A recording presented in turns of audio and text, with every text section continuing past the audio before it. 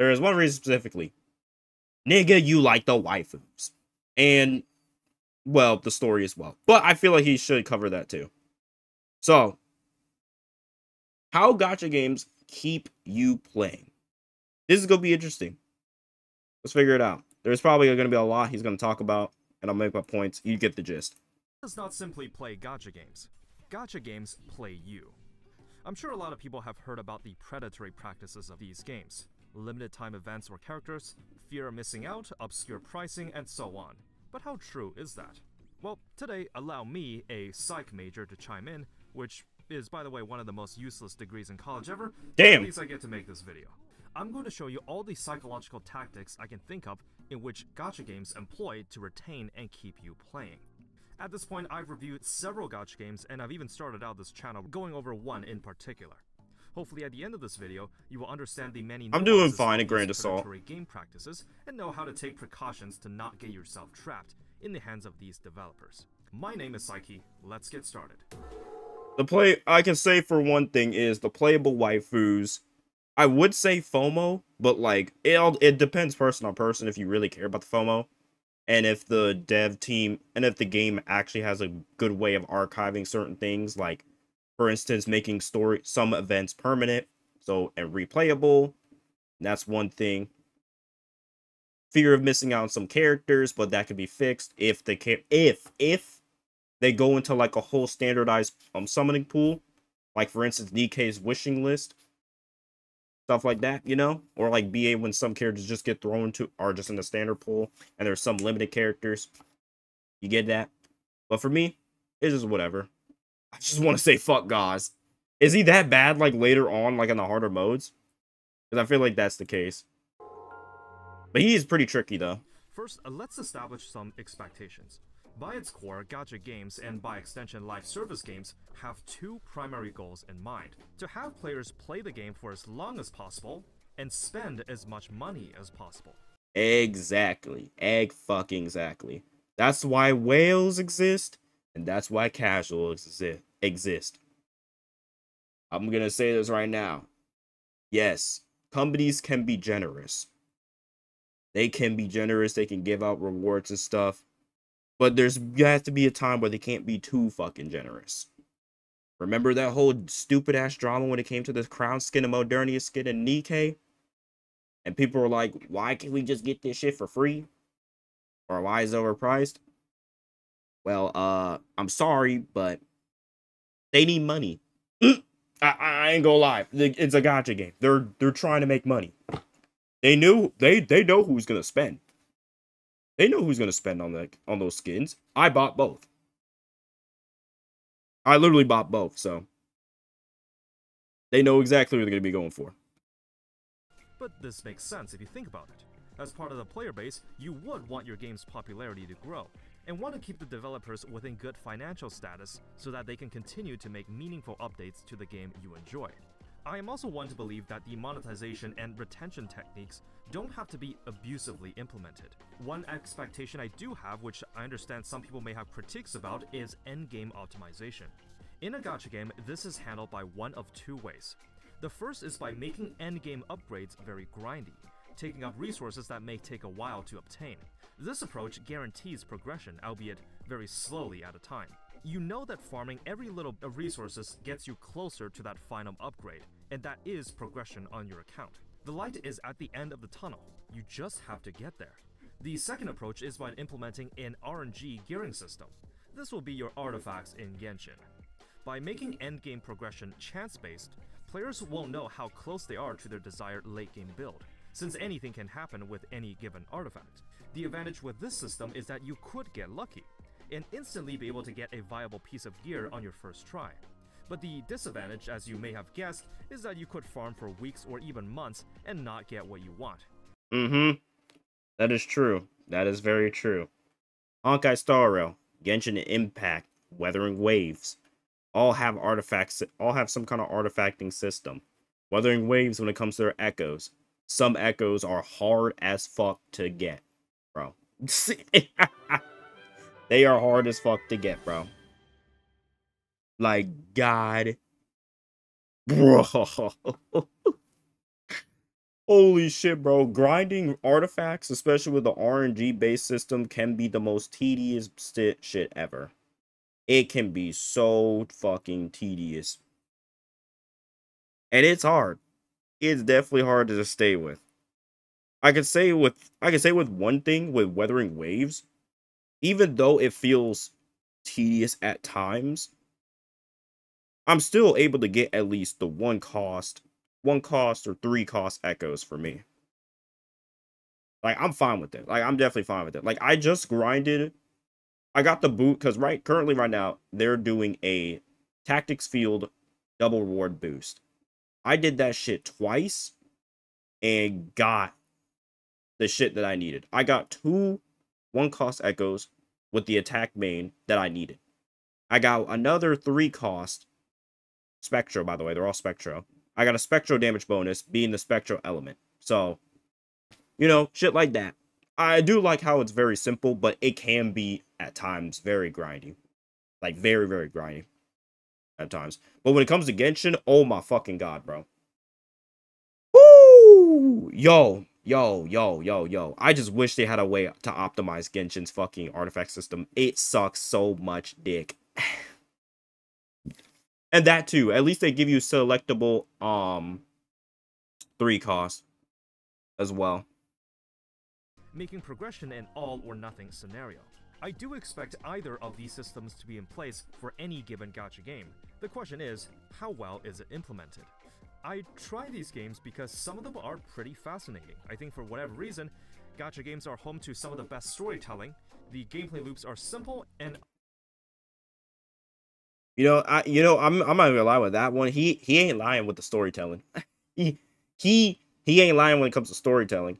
And that's the thing that I was talking about with some of the gacha games turning into single player games. Like I don't want everything in one fell fucking swoop that I'm just gonna play for that moment and then I'm just gonna forget about it later on.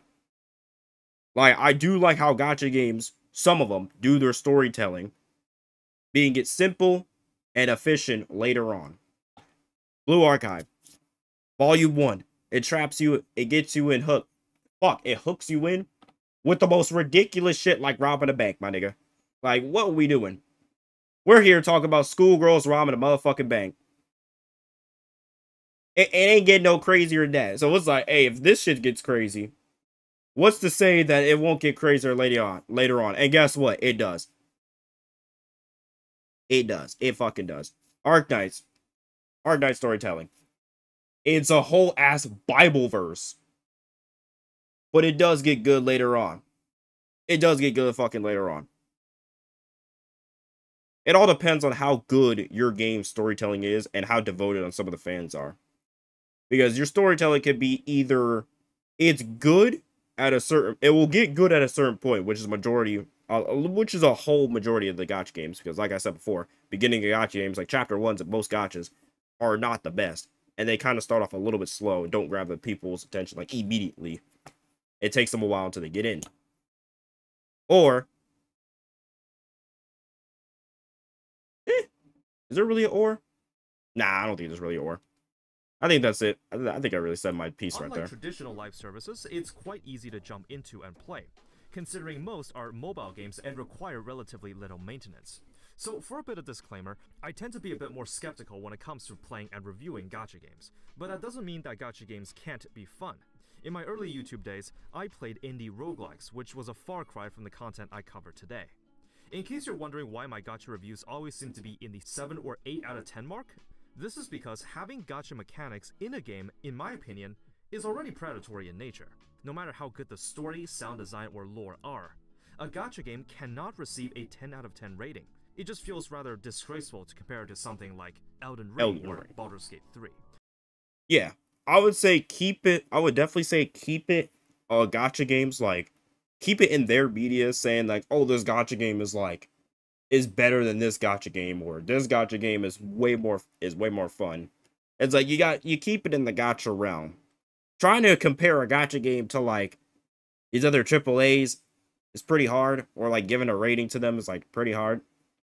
But it's two different things. It's totally fucking different things. So I get what he means.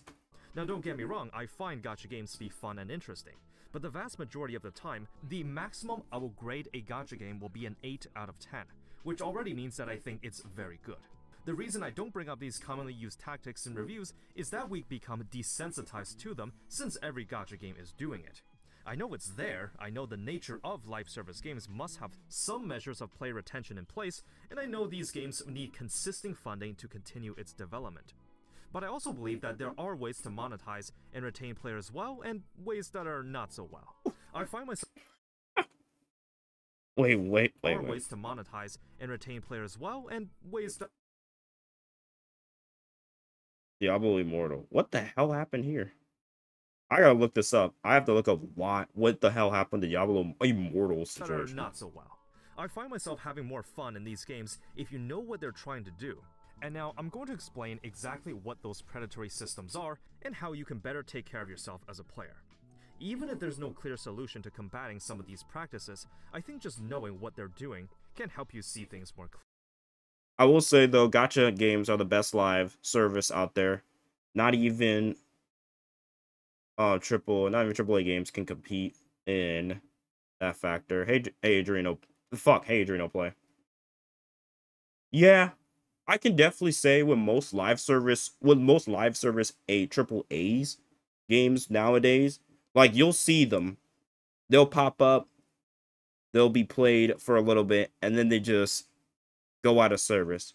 Like for instance, Square Enix's Foam Stars. I don't even know anybody knows that fucking game at all. When they announced pretty much Splatoon, it's pretty much just PlayStation's version of Splatoon, but way more grindy and a lot more just boring. It just looked boring to me. I was not going to try it at all for myself. I watched a video on it on why it's pretty much failing or failed, and yeah, yeah, it was a lot, bro. There was a lot, but yeah, some live service games. Well, gacha games just definitely know how to grab the people, grab their attention, keep them in, and stay for the long run. One thing is for sure is story, though. I think story is like a very important fucking thing.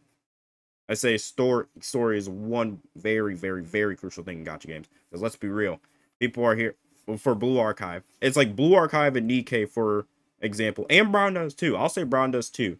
You see you will see like all the titties and ass. Wait, hold on. Let me throw that out the way. Hold on. Let me separate those two. Brown does too and Nikkei. You'll see the titties and ass. But once you get into the game itself and you read the story, and if you're interested in the story and you read about it, you're like, oh, there's more to this than just titties and ass. The story is actually quite interesting. Chapter 1 hooked me in. Like stuff like that. Blue Archive, it's like, oh, cute girls that was cute schoolgirls with guns. This sounds goofy as hell. Let me try it out. If you're interested in the story, same way. You go in, you read the story, read volume 1. You're like, what the fuck is happening? It seems pretty interesting. Let me just read about the rest. Oh, what the fuck? Oh, damn, there's politics. Oh my god, nigga, there's gods. My nigga, there's Jesus. There's rabbits. There's fucking rabbit platoon girls fighting other schools, fighting the police force. Like, there's a lot of random shit. As soon as you get in, you're hooked. I feel like that's really it. As soon as you get in, you're fucking hooked. Clearly. Let's start with how gacha games tend to time gate your progression. Have you ever wondered what kind of activity in the game gets you the most amount of XP or progression points while taking the least amount of time to do? Well, let's take Withering Waves as a waifu recent elements. example. Following the footsteps of its popular predecessor, you'll notice that the two actions that will grant the most amount of XP on a routine basis are daily quests, which gives a whopping 2,000, and spending wave plates, which is in the hundreds mark for each dungeon run.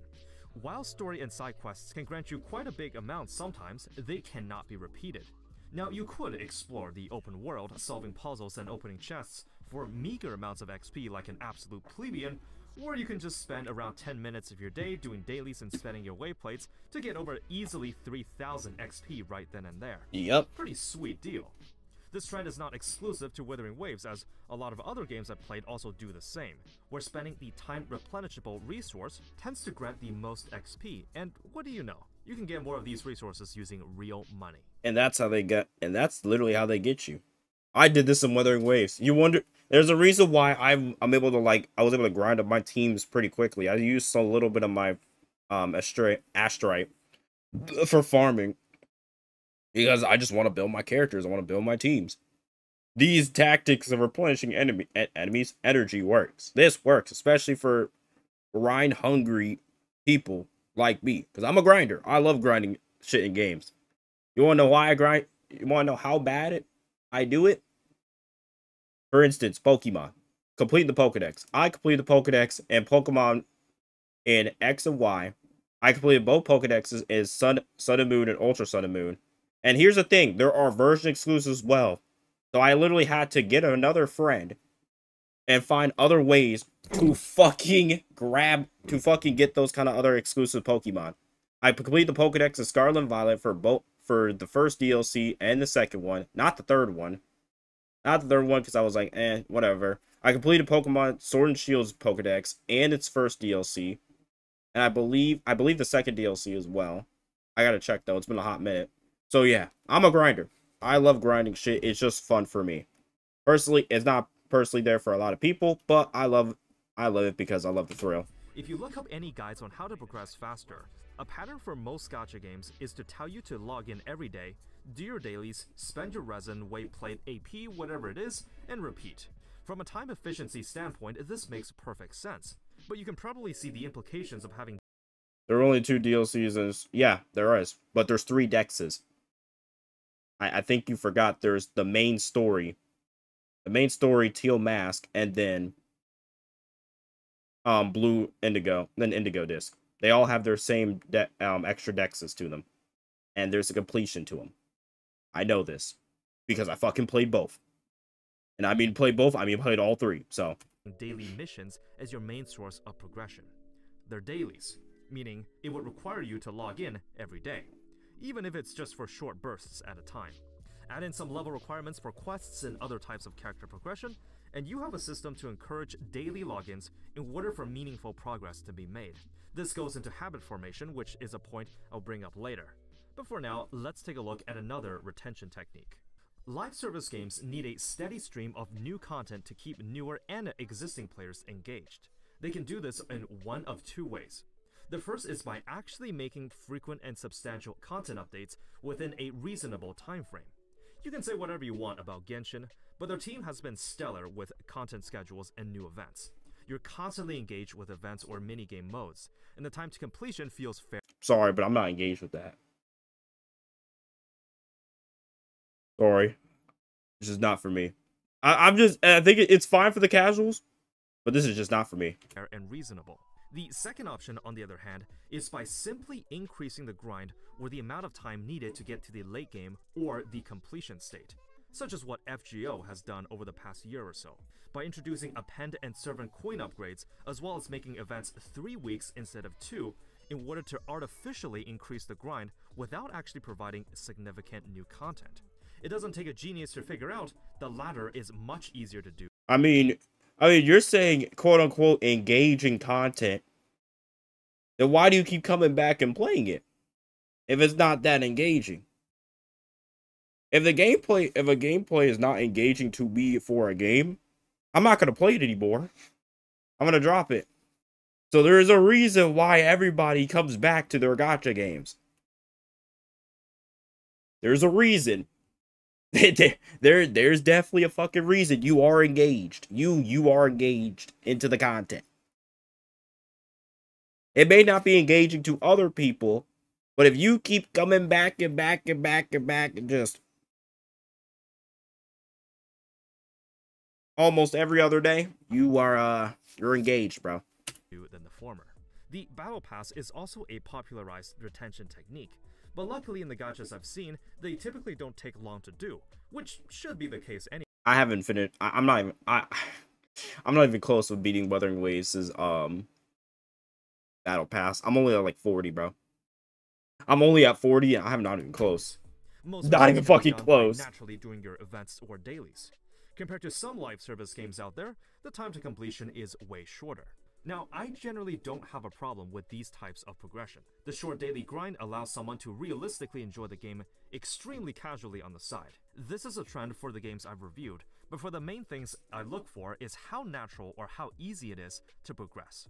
A common trend is by complicating progression by introducing a large and diluted pool of currencies and resources to keep track of. I Some left games my still Genshin do chain, so have a after lot of having those currencies, but big they're ass usually breaks broken up from in it. a list, or only used when you perform certain actions. I'll show an example of this done pretty atrociously. I'm currently playing Honkai Impact III, and this game has some of the most convoluted currency systems I've seen in a gacha game. Different modes take different tickets to enter, shops have so many currencies that you don't know how much it actually costs, and hardly any of it is explained to newer players. Next up are monetization tactics. The most obvious one is the obfuscation of the cost per gacha summon. As you know, most polls in gacha games use their dedicated currency, but the amount used per poll... I could say for one thing, DK monetization, it's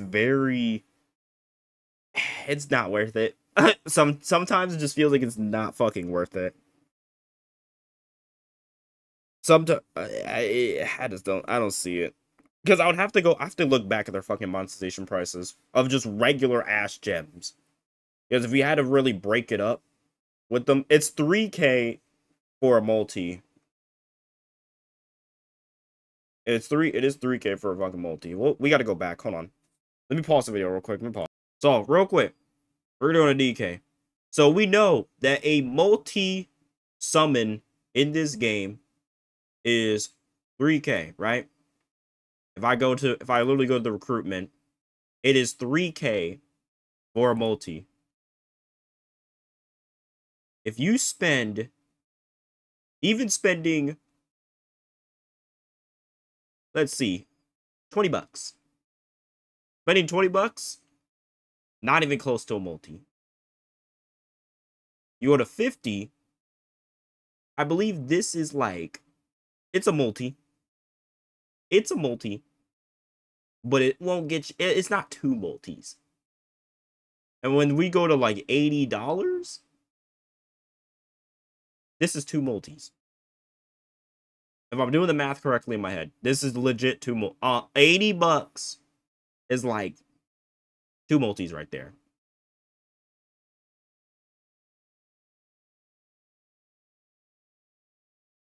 Pretty wild. You put because 3K times 2, 600, 6,000. And then if you have leftover gems, yeah. Is not, you can definitely tell, like Nikkei, for example. That's why spending in Nikkei is like, it's just like it's not worth it. It really isn't. Obviously, spending in any gacha game isn't worth it. But with Nikkei, if you really do the fucking math and seeing how ridiculous these prices are from what you're actually getting, you can definitely tell this is not worth it. Clearly, this is not worth it. Not at all. Because if multi-summons are really going to cost you 3K, and it's still the thing, and here's the thing, they cost you 3K, you pay 80 bucks. Yeah, that 4% looks nice, but you need to have that 2%. You gotta have that nice little 2% right there. So even if you pay for that, it's wraps. And that's when they want you to buy these packs. This is why they want you to buy these little packs right here. Because even if you want, even then you buy these packs, 20 bucks is one multi. Say you don't have say if you don't have enough gems for a multi. You buy this and you're still not close to a multi. This is just one. But then you got your tickets. So you'll have two multis. This one right here. You got three multis. Three multis right here. And then the $100.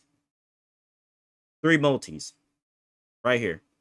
Three multis with the tickets. And this. Two multis. Yeah, this is two multis. Because if this was 9,000, this would be 3. This would be 6 multis in total. So even buying these packs, it's still, you're still not really getting it.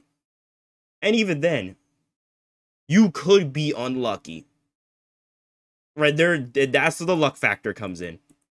Even when you buy all these packs, you need to have a big ass chance of luck to be able to get the character that you fucking want. And that's why I say with Nikkei's, with their stuff, nah, fam. I had a conversation with Zeoxys about this too. When it came to the whole fun, with like spending on Nikkei especially. I was like, yeah, this shit ain't worth the dog. This shit pretty crazy, bro. You get more value out of like other gachas than this. Because even though, like, here's the thing. Even though Blue Archives, like, the most you'll pay for in Blue Archive, especially with the packs, is around 60 range, I'll still get like a few multis in that game. I'll still get a few multis in the game. I'll be fine with it. But that's when the pity rates and all that shit comes in. And that's where it's like, oh fuck, this shit kind of sucks. But hey, if one thing is gonna be good or decent, something else is gonna have to fucking suffer. If Blue Archive's fucking pricing and stuff was gonna be good, like here, let me reverse that. If Blue Archive's pull rates were gonna be any good, their pricing and monetization, it was gonna have to suffer a little bit. It's either one or the other. That's really how it is with these gacha games, and you can see it. If one thing is really fucking good, the other is gonna be potentially a little bit bad. But I would like to see what he says though. There's Genshin's classic 160. I've seen 130, 180, 200, 280, 300, and so on. Of course, each step that the player will have to convert real money to gacha currency hides the actual amount of money spent, so you lose track of how much your shiny waifu or husbando actually cost. If the amount per summon was, for example, 100 gems, and then I asked you, quick, how many gems per 7 pulls? Oh, 700. Easy. But if it was 160 gems per pull, and I asked you the same, suddenly you have to do one more calculation. You gotta use your head a little bit. It doesn't help that the majority of gacha currency packs are listed in off amounts, not in even purchases that equate to a certain amount of pulls. So in the human cognitive processes, we use our brains in one of two ways. There's System 1, which is the fast, automatic process, and System 2, which is the slower, more deliberate way of thinking. If I asked you, what's 2 plus 2? 4. Well, unless your name is O'Brien, you would have thought of 4 immediately. You didn't need to think about that. If I showed you a box of donuts and I said, hey, pick one. You got 5 seconds to decide. Then you might pick your favorite one, such as the chocolate one, or the plain one, or the sprinkle one. You don't necessarily need a reason to pick a donut. When you do these actions, you're using the System 1 way of thinking. Automating these processes are helpful in everyday life. Of course, if we gave a thought to every single action we did, it would be very inefficient. On the other hand, certain decisions Yeah, I see where he's coming from. I definitely see where he's fucking coming from with that one. It's like, I can literally ask chat right now, hey chat, question. If you play Blue Archive, who's your favorite Blue Archive waifu? Go, right now. Right now, quickly. Who's the first student that, who's your favorite Blue Archive character that comes to mind? Go ahead, go.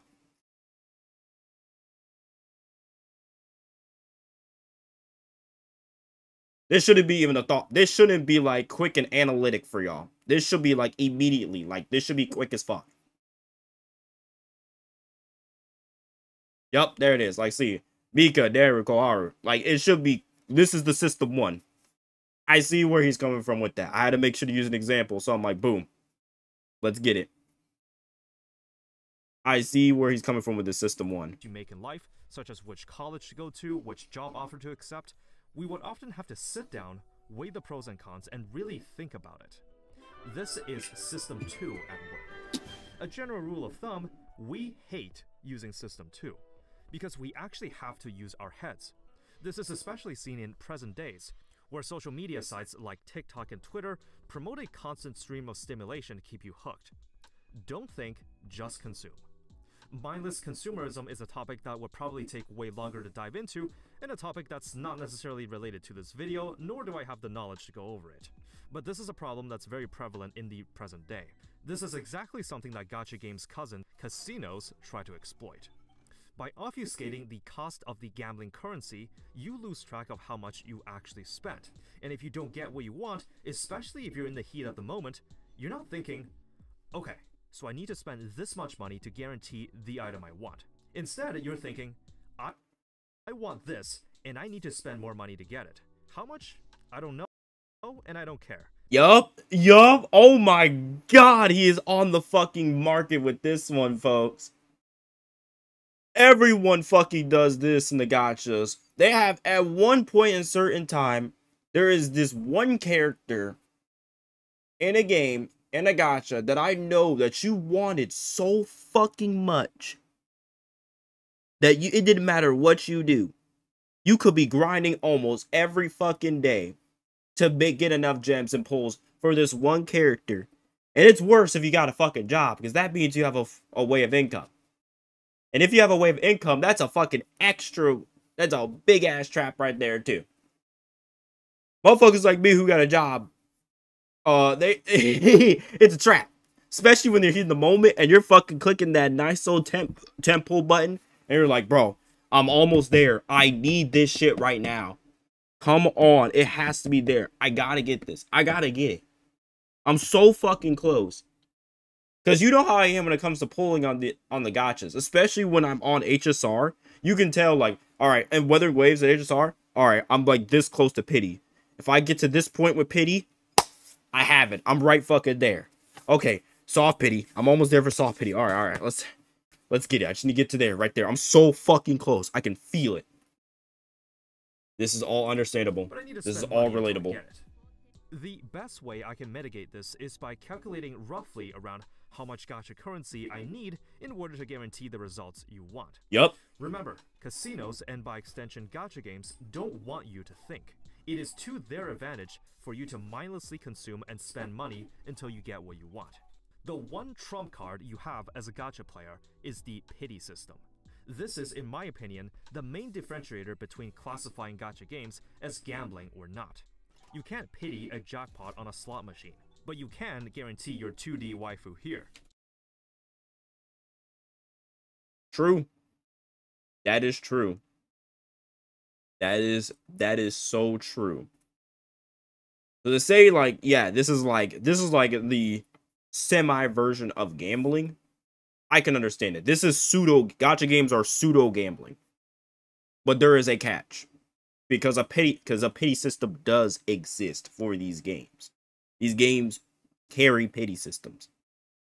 You have a way of still being able to get this character somehow. But when it comes to casinos, can't do that shit, right? So when you ask if you ask a gacha player, would you rather spend $100 in your favorite gacha game or spend $100 at the casino? What do you think they're gonna say? They're gonna go for their damn gacha game, because they know in the end, eventually, they're gonna be able to pity their fucking character. If I go to a casino, drop 100, I'm losing that 100. I have no way of pitying my $100 back, or being like, oh, I spent my 100. Don't worry, I can pity you back 30. I can pity you back $50 back. You have a way of getting your money back. No. Casinos have no way of money back guarantee. There is no money back guarantee when it comes to casinos, and that's how they fucking trap you. You lose. You literally lose shit, bro, at casinos. Because casinos give you fucking nothing. You legit get fucking nothing when it comes to casinos. For example, in Genshin, I generally try to save enough to fully reach pity to guarantee one copy of my desired character. When I pulled for Chloride, I had around 27,000 Primo Gems. If you do some rough calculations, a round of pity is around 80 pulls. So Mm-hmm. multiplied by the 160 primo gems per pull, that's around 12,800. God But damn. in case I lose the 50-50, times that by 2 and I get around 25,000. In this That's, oh my god, that's so much money. Fuck, bro. Oh, I love the fact that he's doing the math, because it generally shows you how bad this shit gets if you don't have good control. And it shows you how fucking bullshit if you lose the damn pity somehow. Like, god damn. But yeah, I do see your comment, right, Ninja? You are correct. With your money, you will get something in the end with your money. And the thing is, you will keep it in your gacha game. Like, all the gacha games I have Verena. Wait, no, that's no, not Verena. I have Forina. Damn, why the fuck are they so close? I have Farina. Damn, what the fuck? In Genshin, I have Verena. No, Farina. Zhongli, Yelan, Raiden Shogun, Kakome. I got all these characters in the game, right? I got all of them in my account. There is no way I'm gonna be able to lose those characters unless I lose my account, and that's pretty much it. If I go back into the game, I'm still gonna keep my characters. So my money technically wasn't wasted because I still have the characters that I bought. I still got the characters that I wanted. They're still there. Go to a casino, I lose my money, I'm not getting my money back. It's simple as that. You don't get anything back. It's the same way when it comes to DK and all these other gachas. So even if you pretty much take your breaks and quit them, it's like, whatever. They're still there.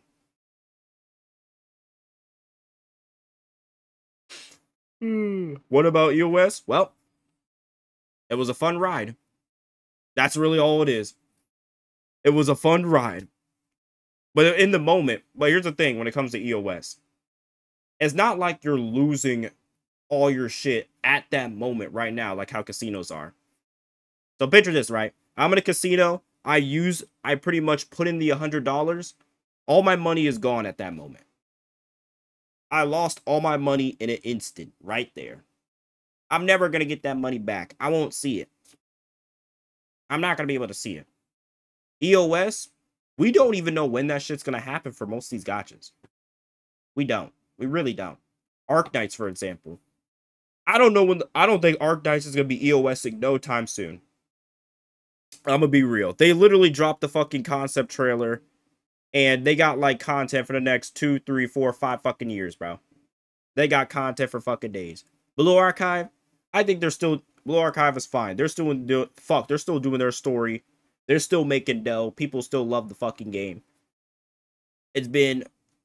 What is it, 2012? It's been 3 years. They're good. They're still 3 years. They're still good. They're still going on. FGO, that shit is never going EOS no time soon, bro. And that's because it's the fucking... fate. It's literally because of fate. Nikkei, we're pretty much half of year 2. They're not EOSing no time soon. People love fucking Nikkei. Round 2 just got their first anniversary. I think they're going to be chilling. And as more shit goes on, as the more marketing they do, they're going to be chilling. As long as they're making good dough, they're fine. Weathering Waves.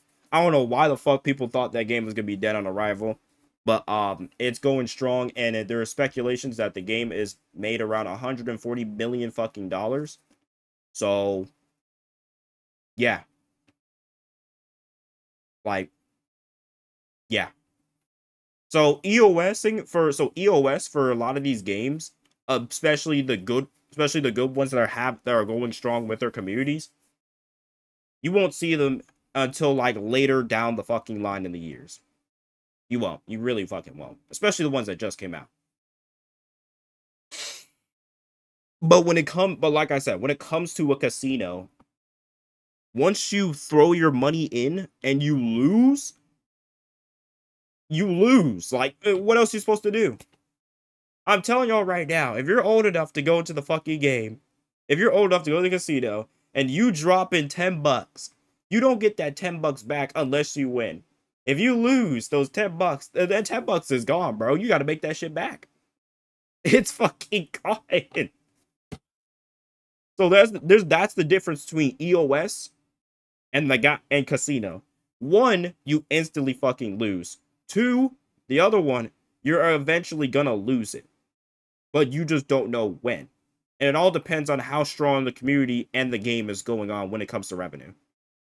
This scenario, I am guaranteed to get at least one copy of Chloride. Meaning, I can't get enticed by my impulsive behavior to spend money, because it will never reach that point. For the record, if a gacha game does not have a pity system, and believe me, there still are these days, then the section where I review monetization will instantly get a failing grade. I generally judge the game by the generosity of the gacha currency given and the rates that a player can realistically obtain new items as a casual. Another subtle practice is the use of a free daily pack found in the cash shop. Whenever you log in every day, there will be a red notification button next to the shop, which you can go in and claim your daily free goodies. Now, the idea for this one is that when you're in an environment where you're expected to buy things, you're more likely to spend money. Of course, in a virtual environment, this can be a bit different, but the idea is the same. Path to Nowhere actually does something pretty sneaky here, where they put the free pack on the right side of the cash shop, so you have to scroll through all the paid stuff in order to see it. Not only that, one can easily defend this by saying, well, at least it's better than nothing, you're still getting a bit of free extra goodies every day, so you should still be grateful for it. You see, we're defending predatory practices one step at a time. Wait, hold on, let me hear that fucking shit again. Hold on. Grateful for it. You see, we're defending predatory police every defend this by saying, well, at least it's better stuff in order to see it. Not only that, one can easily defend this by saying, well, at least it's better than nothing, you're still getting a bit of free extra goodies every day, so you should still be grateful for it. You see, we're defending predatory practices one step at a time. Now, here's something dangerous that some live service games might try on you. Remember System 1 and 2? Well, let's go back to that college application example. If you were offered to be accepted into 2 different colleges, you will likely have to research the backgrounds and suitability of your choice, since it is a pretty big choice in one's life. But let's change this scenario a little bit. What if you are given 2 offers, same as before, but both colleges send you an urgent email? If you don't accept the offer in 5 minutes, then both offers will be rescinded. Uh-oh, now we're running into a problem. You need to decide now. You can't rely on searching things up or really thinking about your choice. In this scenario, you're forced to use the System 1 method of thinking, when this decision really should have required System 2. You have to go by your gut instinct. Let's relate this into a game. If a gacha game gives you a flash sale deal, where you can spend quite a lot of money for some in-game resources, but you don't actually know how valuable those resources are, or they're worth the money at all. But, uh-oh, it's actually a limited time offer, and it's going away in just 2 minutes. Well, now you have to make an impulsive and instinctive decision, to buy it or not buy it. When we're under stress, we often don't have the luxury to think things through, and this is exactly what is being exploited. Now, this technique is... I understand. Nikkei does this. Nikkei does this too.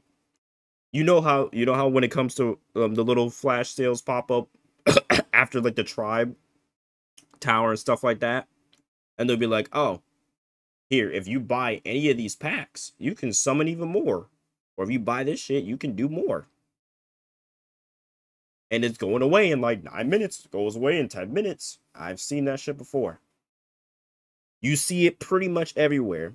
I'd say the main way of this getting tackled is having some kind of timer on them. Not being like 5 minutes, 10 minutes, an hour. I mean like the whole fucking patch. So 12 days, 15 days, 20 days, depending on how long the patch is. Because you'll have those kind of packages. I say those kind of deals are legit fine because it gives people time to legit think if they want to buy this pack or not. Like for instance, with Brown Dust 2 with the anniversary pack. The anniversary packages are lasting until the end of the anniversary. So I legit have time to think, do I want to get this now or do I want to wait and just get it later to see if my luck is good? You see what I mean? It's the same way. Oh, no, it's not the same with Firefly. Well, actually, no. I can say that with Firefly. Actually, no. Because it's a permanent. It's permanent. I was going to say, like, I can say the same thing with Firefly. The shop resets. but it's not the same thing. It's not packages. But with Rounders 2 specifically, they have an anniversary pack. It lasts until the anniversary is over. So it gives me time to think, do I want to get this? Or do I want to just grind up and just get the money, not the money, and get the gems, get lucky, pull this character, bam, I'm all good, so I can save up for the rest. And if I still want to buy this pack later on, I can just buy this pack, save those tickets, save those gems for the next characters. It's nothing new in gaming, but used quite often by pushy salesmen, nudging you to sign a contract. I don't see this tactic being used very often in gacha games, but this is something I want to bring up. The next up is FOMO. You've likely heard of this term before. It stands for fear of missing out. Limited time events, cosmetics, characters, you name it. If you don't snag them now, they might not come back for a long time, if ever even. Ideally, when I judge these games, a player should not feel left out or behind progression if they join late or are thinking of taking a break. This is the reason I have a FOMO section in my reviews. I cannot in good faith support practices of having experiences or rewards locked behind time-limited events that don't come back, especially if that event contains important lore implications or very desirable items. This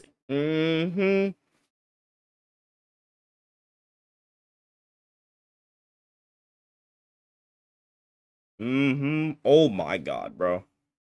They do Genshin to be honest. Let's just be real. For the people who play Genshin, this is bad. Like, they do have this, like, the way they do their archiving with events is not good. Definitely not good, especially when it comes to certain story events. The Golden Archipelago quest, Dragon Spine. Those two quests were so fucking good. But the thing is, you can't do them anymore. They weren't permanent events. Those were actual lore story events in the game. And you can't do those anymore. The Golden Archipelago event showed off Scaramouche. I didn't even know who the fuck Scaramouche was. I didn't even know who he was. Because I believe at that point, I forgot. I just didn't play that event. I was just still grinding shit. I did not play that event. And I legit did not. I was like, who the fuck is Scaramouche? And then I had to look it up. It was like, oh, it's an event that I just did not do. And I was like, all right, maybe it might come back later. Maybe it might be a way to actually do this. Maybe it should be archived. Let's see. Months later, still wasn't available. So I'm just sitting here like, damn. So this was important lore and story in this game that I cannot fucking do because it was time limited.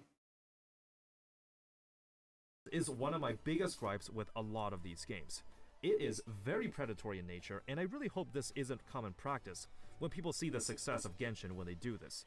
The effects of FOMO elements should be apparent. They force you to monitor the game constantly to ensure no rewards or events are missed. You might not necessarily enjoy playing the game, but rather it will make you feel pretty bad if you missed out on something important. It's completely to the game's discretion if they want to rerun any past events. Yep. And this is where I'm going to say about what comes to events and FOMO. It's all up to the developers in the end on how they want to do these archive events, especially BA and Nikkei. Because BA and Nikkei, they archive at almost every single event, and they're still doing it to this day. Blue Archive, I believe they're going to continue archiving some events, because there are some events that I haven't seen yet that are permanent.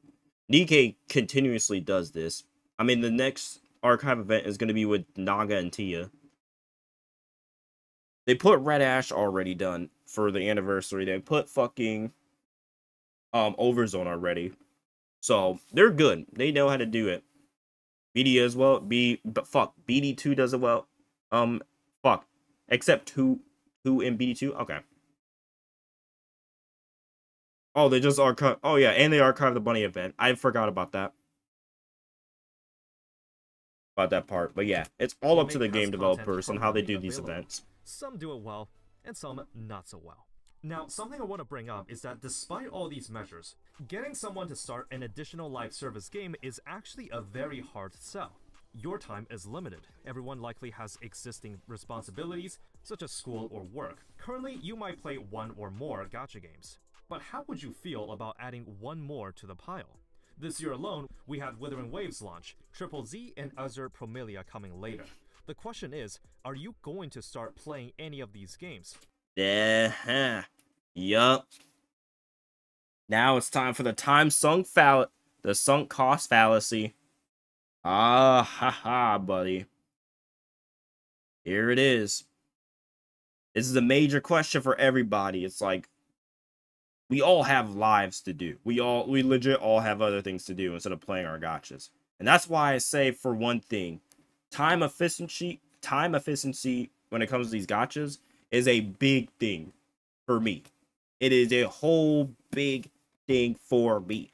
If I can be able to do my dailies in 5 to 10 minutes tops in my gacha games and use all my energy and do like little bits of extra stuff, like I don't have to do them all the time, but all the other extra stuff I can do like later on, then I'm good. That's why I like playing Brown Dust 2 and I like playing Blue Archive. It's because of the sweeping feature. The sweeping feature, when it comes to BA, is the best time saver I can ever ask for. And that's why I'm sticking with it, because it saves me so much time. Brown Dust 2. Bro, that shit is so fast.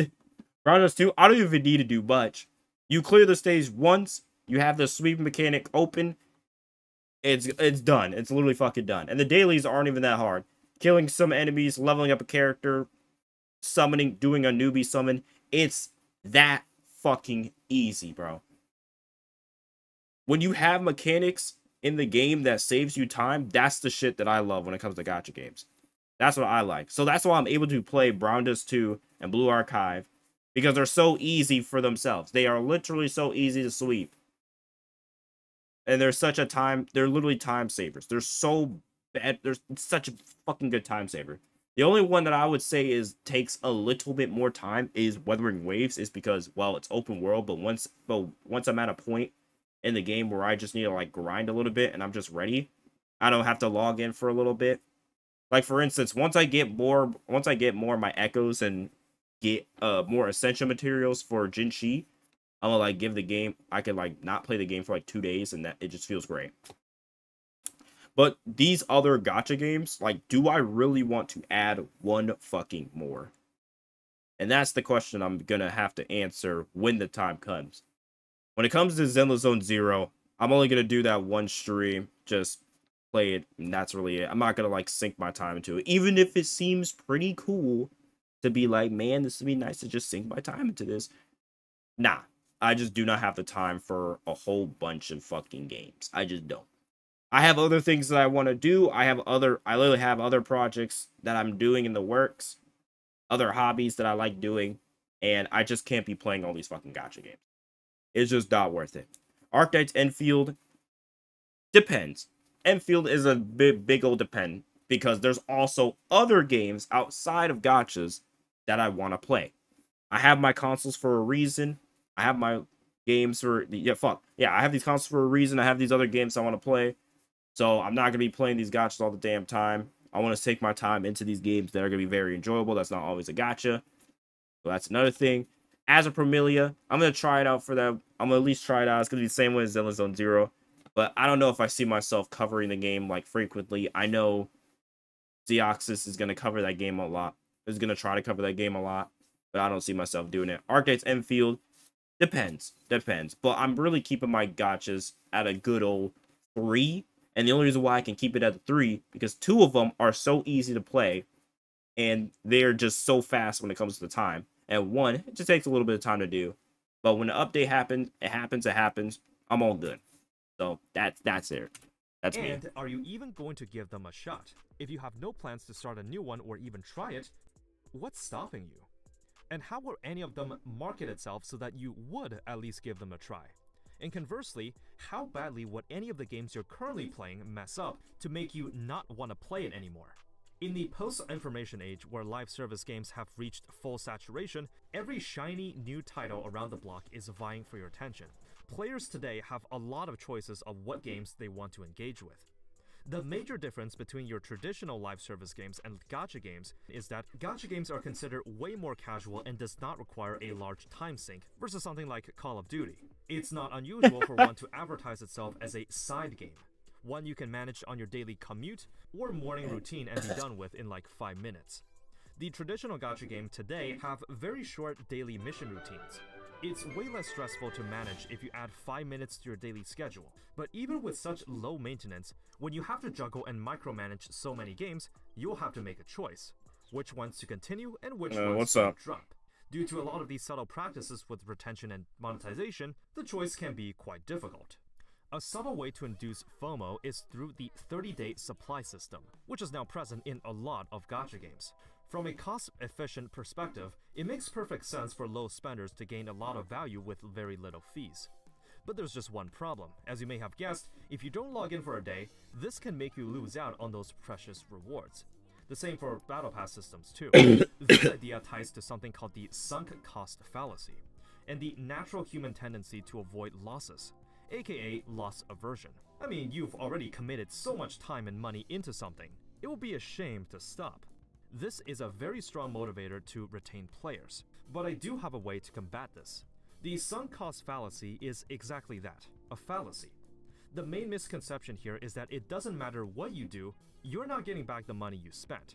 For a real-life example, it's like if you bought a ticket to a concert, but right before the event, your friends invite you to go clubbing. You know that going clubbing with friends will be fun, but since you had already spent money on the concert ticket, you're more inclined to try that out instead, even if you may not enjoy it as much. After all, it will be a shame not to go. But this is just it. No matter what choice you pick here, the money spent on the ticket is gone. The rational choice here will be to go clubbing instead, since you know that your time will be better spent. Unlike money that one can always make back, your time is invaluable. In most live service games, there is a starter pack that lets you spend a small amount of money for a big boost. This can be as little as $1 and is typically considered as your entry ticket, since once you justify spending even that minuscule amount, you're now invested in sunk cost, and it's way easier for you to justify spending a bit more. Even if at the present time you don't enjoy the game too much, but since you know that you have invested money into it, you're more inclined to play it further. Yup. After all, that's exactly how I feel when it comes to Blue Archive and Wuthering Waves. Not due to the fact that once I put money into it, like, I have to stick with it forever. But oh shit. Oh my god.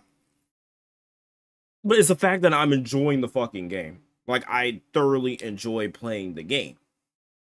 So that's the reason why I stay. And if the game is getting better, like the devs are improving on it, giving out the quality updates and all that, then I'm inclined to stay for myself. I'm staying for a project. I'll only stay for a game if it gets better and it still suffices what I like to see. Now, granted, there might be some hit or misses, but hey, not everything is going to be fucking perfect. Rainbow sunshines, happiness, and all that, and peaches and rainbows. But as long as they're giving out the good shit, and it's the shit that people like, hey, I'll stay. And if they're listening, and the big part is the devs, if the devs are listening too, that's another big thing. If I like the devs are listening, and they're providing what the fans want, hey, good looking out. And that's why I feel like with Brown Dust 2, as soon as I spend that little bit of money for a pack on Brown Dust 2, I'm pretty much in it for the long run. I am in it for the fucking long run when it comes to that game. Wuthering Waves, I'm in it for the long run. Blue Archive, I'm in it for the long run. Like, like I'm just in. I'm in it. I'm locked in. That's what I'm playing. That's what I like to enjoy. That's what I do. That's what I fucking do. And will it be the same for these other gacha games in the future? Probably not. Probably fucking not. That's why I'm not gonna spend. I'm not spending Godzilla Zone Zero as a Premilia. There's no reason for me to.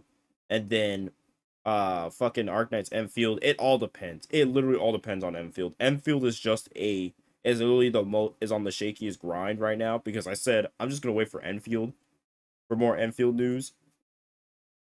Like legit going to wait for Enfield. So when Enfield gets the news and stuff, that's when I'll cover it. That's when I'll talk about it. But for right now, I'll do Arknights whenever I want to. You will be ashamed to stop. Have you ever logged into a game you play every morning, did your dailies, and wondered, wait a minute, why am I doing this? What would happen if I just didn't log in for the day? When these retention systems...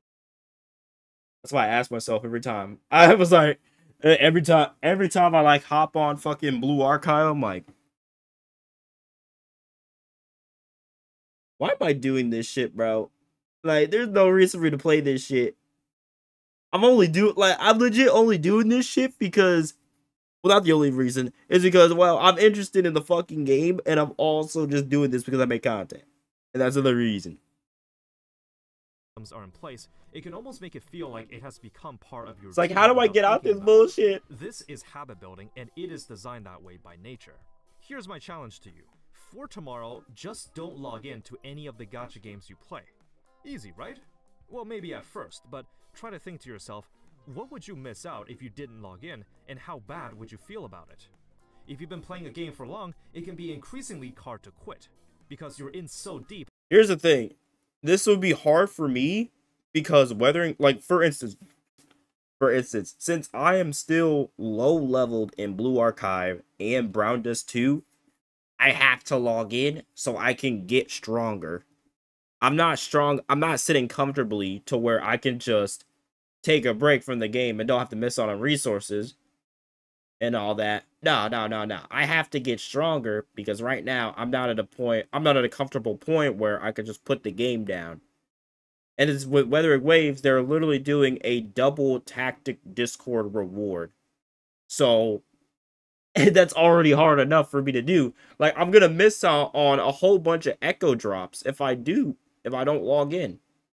It's events like these that will keep you in. In terms of time and money invested, it would be such a waste to stop now. But let me suggest something that may change your perspective on this. Imagine the total amount of money you spent on a game as the total cost of a ticket used to go see a live show. Maybe you spend nothing. Maybe you spend a couple hundred, 200, 1,000, and maybe even more. On the other hand, the total amount of time you spend playing the game is the duration of the live show itself. The show may have gone on for a week, a month, a year, maybe even more.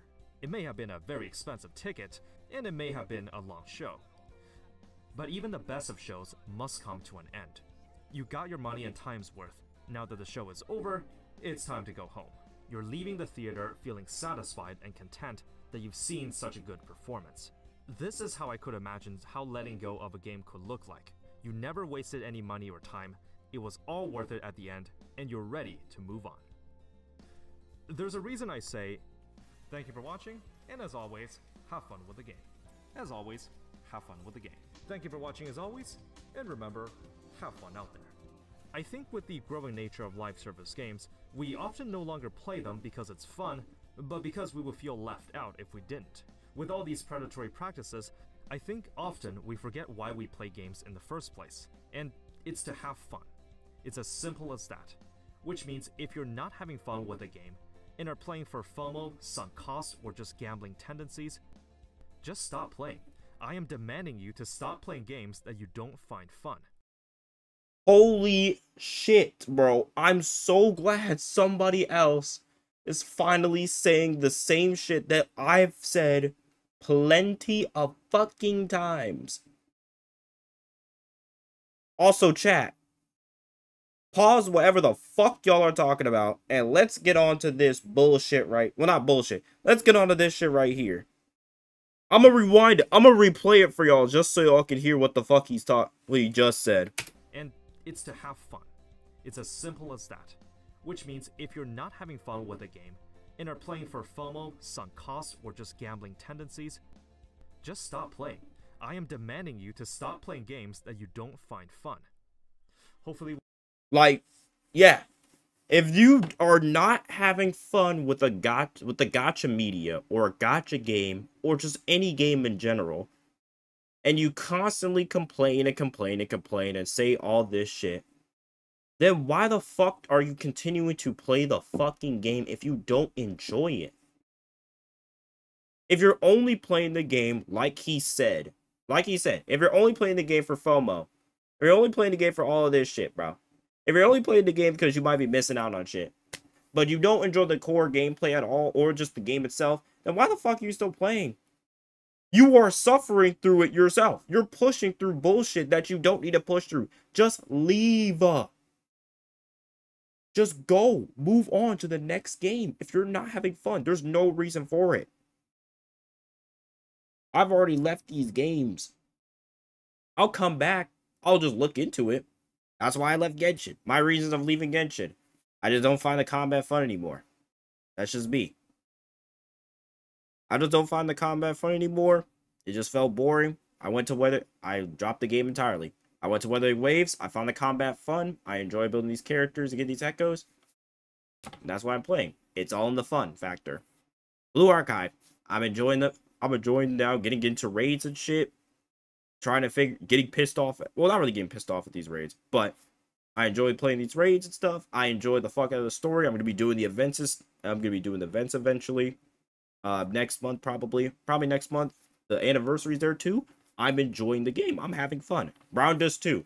I'm enjoying somebody get that game. I'm enjoying the combat. The combat's really interesting to be, because it's turn-based. The turn-based combat's interesting. I'm into it. There's reasons why I just pretty much don't play Nikkei as much anymore. I'll talk about it. That doesn't mean I won't talk about it just because I don't play the game anymore. I still want to check out on the game that I put the time in and used to play and see where it's going. I'll still talk about it from time to time when there's stuff to talk about. But that doesn't mean I'm going to continuously play it every day. Same thing with HSR. I get my break on HSR a few times. And well, I just don't play it like that anymore. I played it so much, even though throughout the first anniversary and shit like that, I got bored. I only come back when there's actual content I want to play. That's the only time I'll come back and try it out. And after that, I give the game its like months break, and that's pretty much it. I already tried the Shadow Abyss, the new mode, and I left. You saw it last night. You literally saw me play that shit last night. I tried it, bam, I did what I wanted to do, and then I left. As simple as that. There's just no reason to play games for FOMO that you're not enjoying. There's just not. I've already quit a lot of games. Like, my game pool right now, like, when it comes to my game pool is very fucking small. I don't play most of the games I have constantly. I play fighting games with my friends. That's pretty much it. I play my single player games when I want to. When they're done, they're done. With the lessons here today. But especially these live service games, especially on the topic of live service games, if there is a reason why you're playing this game, it has to be because it's fun. There's no reason to play the game if you're not having fun. I was able to better prepare you for any future games you might pick up and playing them more cautiously to not fall into any of these traps. After all, gacha games can be fun, but just never lose sight of why you play them. Thank you for watching, and as always, have fun out there. Good video. I think this good video. He did cover a lot of points. The psychological side of the gachas. Pretty good video. Pretty fucking good video. He covered a lot of the good points. This is gonna be a long ass video to post. But go subscribe to Psyche. He killed it. He definitely killed it.